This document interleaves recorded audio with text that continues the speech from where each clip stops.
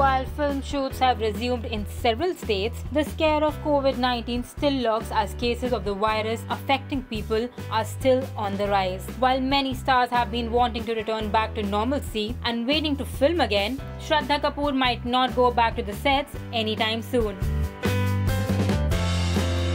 Shraddha's father and veteran actor Shakti Kapoor recently spoke to ETimes exclusively and opened up about his daughter not resuming work immediately and said that he will not allow her to go back shooting. He believes the worst is yet to come and he would not let his children out now. He added that he himself will not go out to work.